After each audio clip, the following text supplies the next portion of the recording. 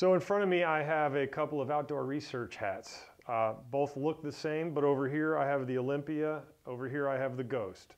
Both hats are waterproof, nice wide brims to keep the sun off of you and to keep the rain off of you.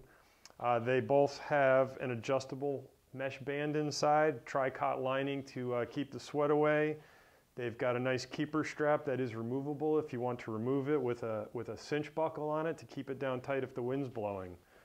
But one thing that's really important here is, like I said at the beginning with, they're both waterproof. They'll keep the rain off you, but waterproof usually means not a lot of breathability. So great for the rain, not necessarily great in the sun. So what happens if you're transitioning from rain to sun, or you don't know if it's going to be sunny or going to be raining, but you want to bring protection along for both? That's where the Ghost comes in. Ghost looks very similar to the Olympia, same styling, but one thing the Ghost does that the Olympia doesn't is it converts. I have a waterproof GORE-TEX cap here that folds up, slides inside the back of the cap.